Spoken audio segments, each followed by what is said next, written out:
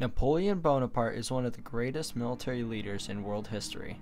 Under his command, France was able to steamroll its way through most of Europe, taking territory and setting up puppet states to spread its influence. Regardless of whether you believe Napoleon was a hero or a tyrant, it must be admitted that he forever changed the course of history, for better or worse. In today's video, we'll examine the life of Napoleon Bonaparte, the effects his reign had on Europe, and the political and historical consequences that he had on our world today.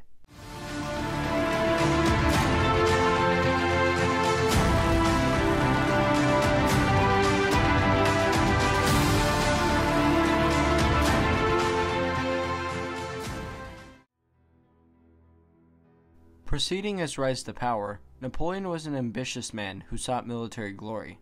He had graduated from a French military academy in 1785 and served as a second lieutenant in an artillery regiment. In 1789, the French Revolution began and the French monarchy was overthrown and replaced with the French Republic. A group of revolutionary radicals known as the Jacobins took control of the new French Republic, and Napoleon began to pursue ties with this group to advance his military aspirations. It was because of these ties that Napoleon was then able to achieve the rank of brigadier general.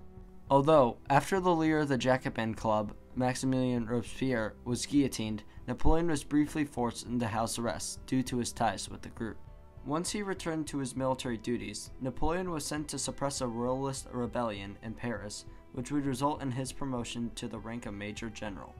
During the War of the First Coalition in 1793, Napoleon led a force in northern Italy that was much smaller than his enemies. But despite this disadvantage, Napoleon used strategies of dividing up his armies and flanking his enemy to threaten their rear to take on large forces to gain major victories. The war would later end in 1797 after France and Austria agreed to peace in the Treaty of Campo Formio, which granted several pieces of territory to France. Despite this treaty, France would go to war again in 1798 with Britain, Russia, and Austria in the War of the Second Coalition. During that same year, Napoleon was sent to British-controlled Egypt in an attempt to disrupt British trade routes to India. Although, his armies would suffer staggering defeats to the British, which would cause him to travel back to France, abandoning his army in the process. Then, in 1799, Napoleon would lead a military coup to overthrow the chaotic French government and place him as the leading political figure of France. Then, under Napoleon's command, the French armies were able to score several victories and forced the Second Coalition to sue for peace in 1802, thus cementing his power over France.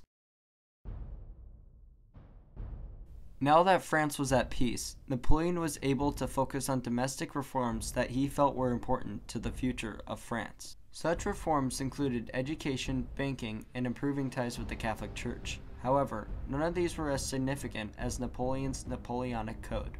This code would provide a basis of laws that would govern and form the structure of the French government that still lasts today. While it was revolutionary for the time, it's important to note that this code did in fact have sexist laws, as it gave men in France authority over their wives. Although, this wasn't the only infamous thing that Napoleon would commit during his reign. In 1804, Napoleon would declare himself to be First Consul for life, and would crown himself during a ceremony at the famous Notre Dame Cathedral in Paris. It would be from then on that Napoleon would undertake the title of Emperor of France. But while his enemies inside of France were few, Napoleon still faced foreign threats all over Europe due to the revolutionary ideals that were present in France. This would then lead to the War of the Third Coalition in 1803, with Britain, the Holy Roman Empire, Sweden, and Russia all declaring war on France. But despite all the odds against him, Napoleon and his military leaders were able to thwart the attempts of the coalition to bring back a monarchy to France. After gaining new territory, France would set up loyalist puppet states all around Europe as a means for spreading its influence. It would be through these puppet states that new ideas would spread, but one that would be especially important to the future of Europe would be nationalism. From 1806 to 1809, two more coalition wars would happen. However, these both would be short-lived, as Napoleon's armies would claim decisive victory in both wars. But despite these military successes, Napoleon's luck would soon begin to run out. Shortly after the War of the Fifth Coalition had ended, Napoleon began to set up the continental system, as a means of economically isolating Britain from all European trade. This system would be forced upon almost all of Europe as they were forced to submit to the will of France. But this would change in 1810 when Russia withdrew from the system, thus resulting in Napoleon mobilizing an army of 600,000 men to take Russia by force. The French army initially marched into Russia with little resistance, but trouble soon arose once the army began to run out of supplies due to the Russian forces purposely burning food and ammunition to ensure the French wouldn't resupply. But despite this, Napoleon pushed to keep advancing into Russia as he believed if he took Moscow, the Russians would surrender.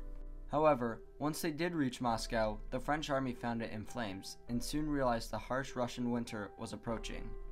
With the possibility of complete destruction of his armies in front of him, Napoleon ordered a dangerous retreat that saw his army under constant harassment by the Russian forces. By the time they had fully exited Russia, Napoleon's army had lost over 500,000 men. With the French completely exposed to Europe, the coalition reformed to try to defeat Napoleon once again. Napoleon would try to make one last stand at the Battle of Leipzig, but that would result in a critical victory for the coalition.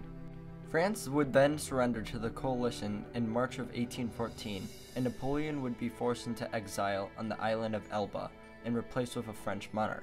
A year later, Napoleon would escape from exile and attempt to reassemble his forces to reclaim France's lost territory. Then, at the Battle of Waterloo, Napoleon's armies would be totally crushed under the pressure of the Prussian and British armies. Once France surrendered in October of 1815, Napoleon was once again forced into exile, this time on the remote island of St. Helens, where he would never escape and would spend the rest of his life. While Napoleon's empire didn't last more than a couple decades, his legacy has been forever ingrained into history. Aside from the massive wars his reign brought, Napoleon forever changed the course of history, for better or worse. His Napoleonic Code shaped the future of the French and European legal system, and his conquest of Europe led to the spread of nationalism.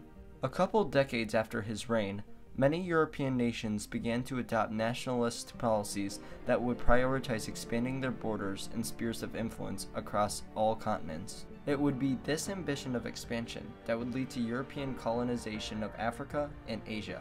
These colonies would then lead to tensions among European nations and create alliances that would ultimately culminate in World War I. Due to the harsh conditions of the Treaty of Versailles placed upon Germany, World War II would then break out, which would ultimately create our modern political climate. So this raises the point: if Napoleon hadn't come to power, then we most likely would be living in a very different world today.